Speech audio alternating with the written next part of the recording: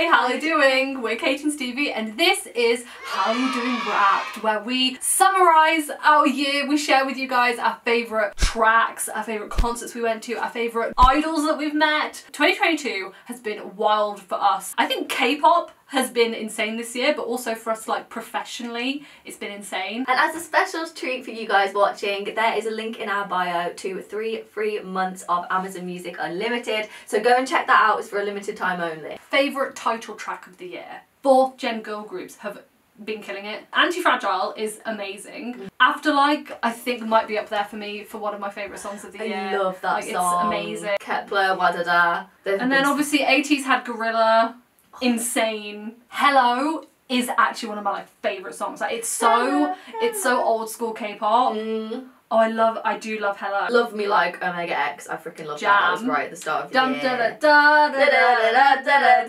Hey! Dum Dum Dum by P1 Harmony. That was an absolute classic. 458 CIX. Yes! In the Ferrari. Such a jam. Oh. Okay, my favourite girl group track of the year is Afterlike by IVE. I think it's amazing. And my favourite boy group track of the year is Hello by Treasure and Gorilla by 80s. I know they're two very different songs, but I can't pick. For me, I think Wadada by Kepler is up there as #1 girl group song. Boy group. Oh my god, it's so difficult. To be fair, I had Dum Dum Dum on repeat. Dum, da, da, da. Like, okay, as soon as someone says yeah, like you can't not like that, but then again, like same with like Gorilla just blew me away. Dum Dum Dum, P1 Harmony, and 80s Gorilla. I also loved Attention by New Jeans and That by Psy. Oh my god, that was yeah. Oh, and Sexy Lukum. And also Cheers by 17. There's too many good songs. Yeah, like how are you meant to pick one? So much has happened this year. Yeah. Oh, Arson is so good. No, do you know what? All of the above are the best. Favourite B-side? Cyberpunk is definitely up there. I know my favourite B-side of the year. Oh. I know my favourite B-side of the year. My Bag by Idol. Oh. I listened to that on repeat. After, like, I'd never heard it before. We, like, hadn't checked out Idol's new comeback before we saw them at Kpop Flex in Frankfurt. But they performed My Bag and, like, it was amazing live. And immediately after that, it went straight on my playlist, and I literally have not stopped listening to it all year. Like, actually, I think it's going to be in my top 10 probably. Yeah. I know that it was only recent, but I do think that Cyberpunk is my favourite B-side. Yeah. Like, I just can't stop listening to it. Really nice live performance as well. Yeah, really good, really nice. Favourite album? I'm going to have to say the World Ep1 Movement. And it's one of those albums where, like, there's an order. Don't put it on shuffle. Like, yeah, no, you are meant to go through the journey of that song. It's a story, it tells a story, and it's a painful story, and it's a liberating story. I have found out that it's a very good playlist for boxing. My top album has to be Blackpink, Born Pink. Oh my, like, absolutely. What the heck? Yeah. Actually, when that first came out, I suddenly had a huge, like, girl boss era all of a sudden. Oh. And, like, literally on the way to work, like, everywhere I went, I was, like, blasting the entire album in my headphones, like, constantly, and I just felt, like, indestructible. Yeah. Favourite music video? What has had, like, a good storyline? I mean, obviously the Gorilla one, like... The Gorilla music video is incredible. Absolutely incredible. And it's like everything that we wanted. Yeah. Because you know we're obsessed with the theories. Yeah. So. I need to scroll through like reactions that we've done. The Same Scent music video. What? Oh, and the Afterlife video is really good as well. We didn't even mention one us with like songs like Same Scent. Oh, Same Scent is really good. Listen to it so much. I loved Key's music video actually. Gasoline. Yet to come. Oh, Yet to Come. That was a great music video because it had like loads of like things from their old videos in it. Jig Jin was this year. Yeah. Did you not hear me singing it? Oh, did you? Yeah. Jig Jin. Ooh. Don't Stop. I know it's technically a Universe song. Oh, but that video. Do you know what? Favourite music video of the year? Don't Stop. Really? Hey, don't stop. Yeah. Oh, it's so good. Don't Stop and Jig Jin.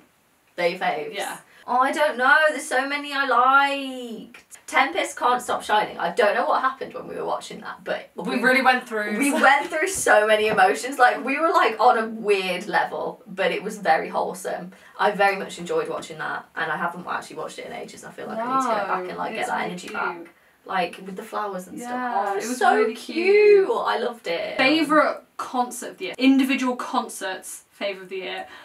Well, we've been to Eric Nam. Why are you even like making a list? I know what the answer is. We've seen more K-pop acts this year than in our entirety of 10 years as K-pop fans, because so many people have come to the UK. Yeah. So thank you. Thank you for coming. For coming, yes. So individual concerts, we've had Eric Nam, 80s. Wano, W24. To be fair, there's been individual concerts a lot more than what we've even said, but we just haven't been able to go to them. So The Boys came this year, Dreamcatcher very recently, Luna, DPR. There's a lot that we missed actually. Yeah, so, there's loads. I can't remember who. There's absolutely loads. It's crazy. Like it has been a very, very, very busy year for K-pop in Europe. It's been and it's mad. gonna be the same next year, I'm sure of it. Yeah. But obviously, our favourite was 80s. You can't make eye contact with 80s 50 times and it not be your favourite concert. It was a magical. We went both nights, obviously, but the day that we were front row is literally like the best night of the year. Yeah. Like hands down. We have a vlog that is on about like 9k views now, but don't let that deceive you because 8k is us. I want to watch it right now, Yeah. honestly. It was incredible. It was literally the best. Like, Not only are they incredible performers, but they know what good fan service is. Yeah, they do. Very grateful. They're like, so they paid like £300 for those tickets, so we'll make it worth that money. Yeah, no, honestly, it's the best concert I've ever been to out of anything ever. And I've never felt that way, like in my core at a concert before. No. Like I haven't experienced that level of excitement. Like when just before the curtain fell and as it was falling, my heart. We can hear. you can hear. I was like shaking, and that does not happen to me. Oh, it was I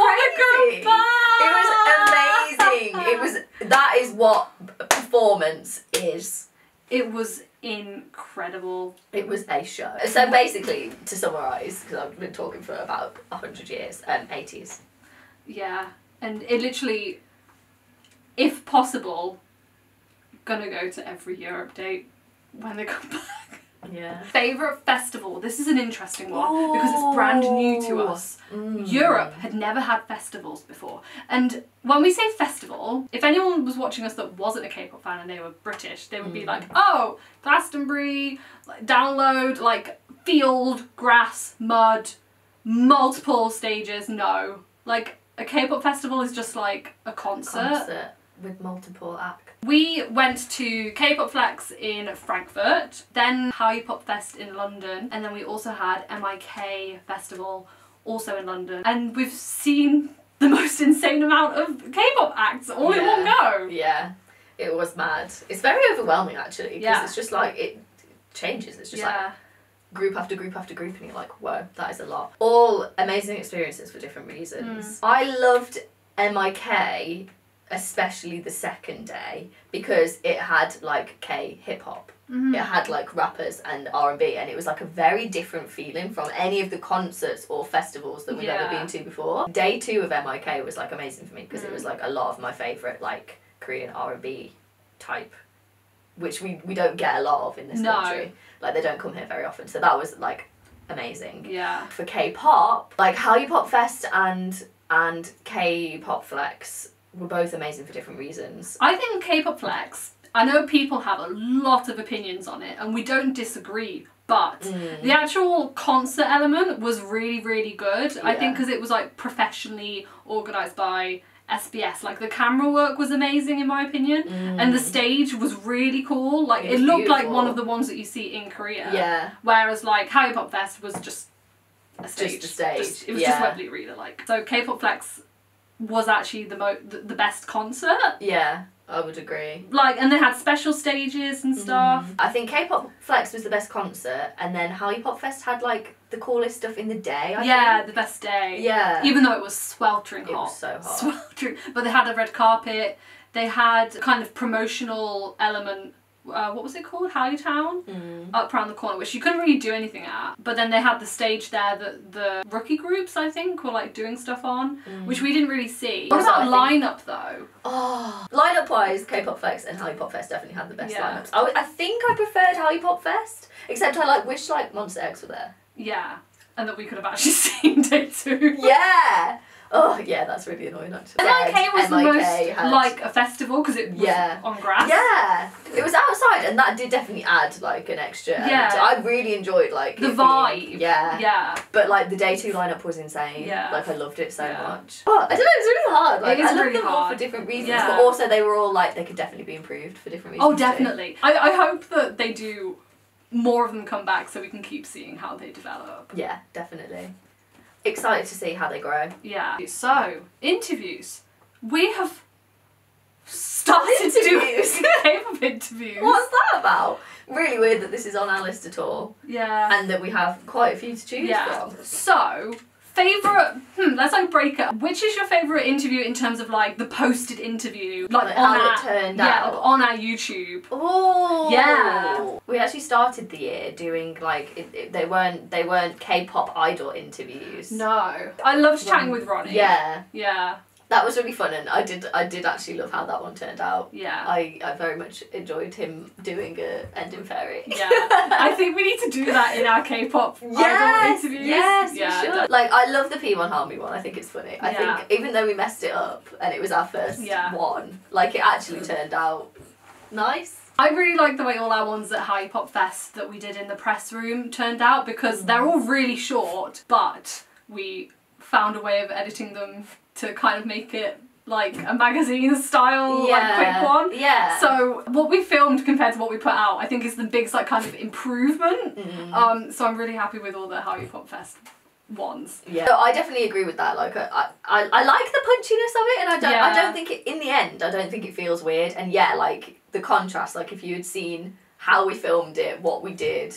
What we went through to get there. It was a very hectic day. Very, very hectic. And it was in the blistering heat as well. Yeah. So it was hard. But they came out fun. We were really happy with the end result in the end. Favourite one filming on the spot. I really enjoyed Paul Kim's because we got to go backstage at Wembley Arena. So we had to like get like an artist pass and we got like led through all the like backstage corridors, and it's so weird because when groups perform they like post photos backstage, so we're like seeing stuff from their photos and we're just walking down the corridor like, oh my god, oh okay. And then we go in and Paul Kim's just really nice and really chill and we're just like, hello. And his whole team were lovely. And they seemed to like enjoy watching us. Yeah, they were like taking photos of us interviewing. And they were like laughing and stuff. So yeah, that was really fun. But also W24. Loved interviewing W24. I literally missed them.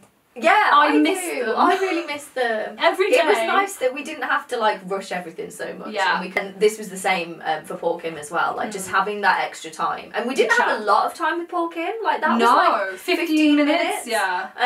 But it was like the difference compared to that, and then compared to CIX, Kepler P1 Harmony. Like it's just crazy. And then we had even longer with W24, and it just like sets the scene and lets you like chill out. It really did. We had a bit where we weren't meant to have such a big break, but there was like rehearsals going on, so we had literally like half an hour just chatting with them and we got to know them. It was in between 2 videos that we were filming, so we did one video, then we accidentally had a really long break and we bonded. Yeah, we did. We bonded, really and then I think the second video was everyone was way more chill because we'd got to know them and yeah, definitely. So yeah, like in terms W24, of filming, if you're watching, we miss you. They were definitely my favourite to film.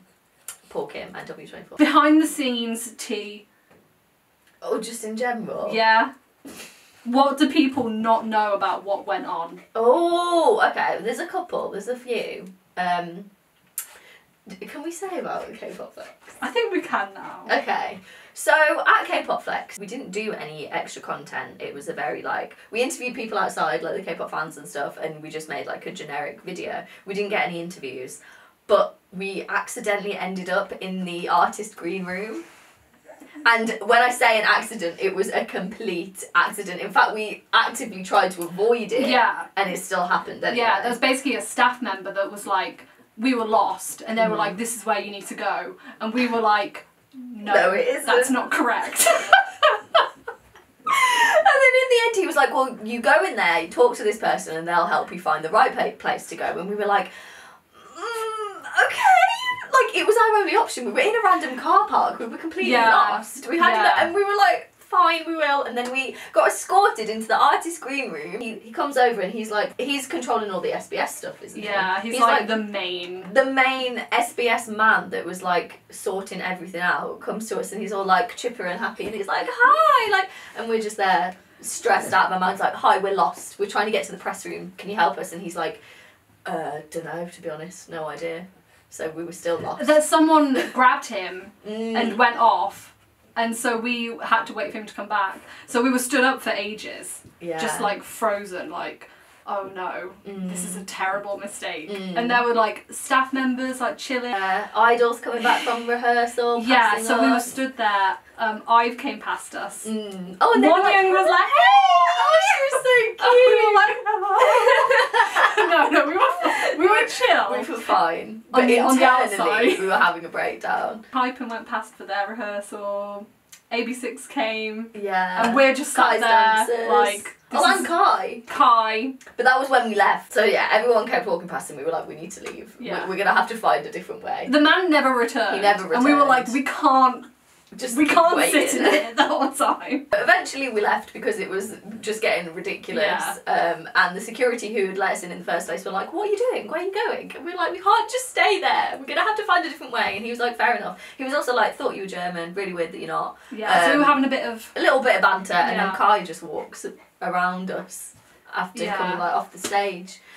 So that was the end of that. It was weird, but we just returned. We eventually did find out where we were meant to go, and all was well in the world again. All was well, but it was just weird because we were panicking about being lost, and then had the added panic of being sent into the green room.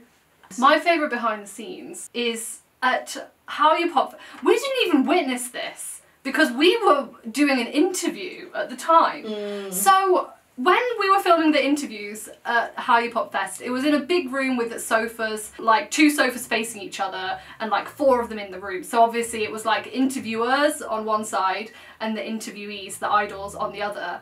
And because of the lighting, the idols were actually sitting not by the wall, so kind of by like the corridor where everyone's walking past. A lot of the journalists were just doing written articles, so I think we were one of the only groups of people that had cameras.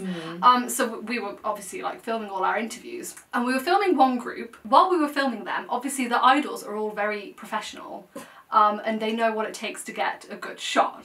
So one of the groups, who we won't name, one of the group's idol members did a forward roll behind the group that we were interviewing, behind the sofa, so that they wouldn't be seen on camera and they wouldn't get in the shot. And then the rest of their members followed suit and all started doing forward rolls. So there was just a conga line of idols forward rolling out of the room.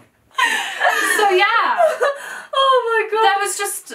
And we didn't get to see it because they were doing it for our benefit. No, and then one of our fellow journalists was like, so yeah, did you see them rolling out the room? We were like, they told us the whole story and we were like, oh my god. So yeah, it's very professional of them, and it just shows how above and beyond they go. Yeah. But also very funny. Thank you so much. Thank you to that group. Also, in that same room, we didn't get to interview Honest, which is a shame because we love them. Yeah. Like, they are one of our favourite groups, so it was a shame. But they did all greet us when they came into the room. Yeah, they were very, very And they were polite. really, really, really sweet. And yeah, when they were sitting down being interviewed by someone else, Zion like turned around and he was like, yeah, like what was that about? I don't know. He like looked over and I was like, and he was like, and I was like, 2023. What do we want to do in 2023? I want to film more like fun videos. We've got like a couple, but I want to do more fun ones with more capability. of doing, like, I want like a film crew. Yeah. I want like a studio. Yes. I don't know how it's gonna happen. No, we've got we've got 2 cameras, 2 tripods, and a ring light. 1 camera and a dream. One ring light. 2 cameras, 1 dream. I would love to have a film crew. Let's just put that into the universe, just in case. I want to do a podcast. Yeah. I really want to do a podcast. And there's one that's really obvious. Interview 80s. If that doesn't happen next year, it will. It will. It's happening. We Watch will this space. watch this space. We're going to bring you an 80s interview in 2020. I would also love to interview Treasure. Yes. I would love to interview Treasure. I had this dream of us doing like a documentary. Ooh. You know, and I have many ideas for what I'd want that to look like, and we have had many discussions about like this whole thing that we wanted to do, like by the time we got to 100k subscribers, this whole journey thing, and that like I still really want to do, and 2023 might be the year. Who knows? I would love someone to trust us to do like MCing or like hosting. Yeah. I don't know if we'd be awful or not. I think we'd either like wing it and be great, or wing it and it go terribly wrong. I don't know which it'd be. So those are the goals. Mm. Oh wow, it's been such a crazy year. It has. I can't believe how much we ticked off of that. We made like a dream list, and we've done like everything on it pretty much. Yeah. Which is mental. so weird. So yeah. Thanks 2022. Oh wait, I know what the goal is. Go full-time YouTube. That is the big goal. I don't think a lot of people realise we both have full-time jobs. Yeah. If interviews ever take a long time to come out or anything like that, it's because we're working 9 to 5. So yeah. Or even more sometimes. Like, yeah. We've both already got intense jobs, and then plus doing this on the side. Yeah. It's a lot. So yeah. But anyway, it would be amazing if we could do this full time. It would. The dream. It's really the dream. It's literally gone dark because we've been talking so much. Yeah. So Thank you so much for watching, guys. Please in the comments let us know your favourites from 2022. Your favourite groups, your favourite album, your favourite whatever. Just all your favourite HALLYU Doing interview. Oh yeah. What was your favourite from us? Who do you want us to interview? Yeah. Yeah. What do you want to see from us in 2023? Let us know. Hope you enjoyed the video. Give it a like if you did, and subscribe for more content, and we'll see you very soon. Bye guys. Bye.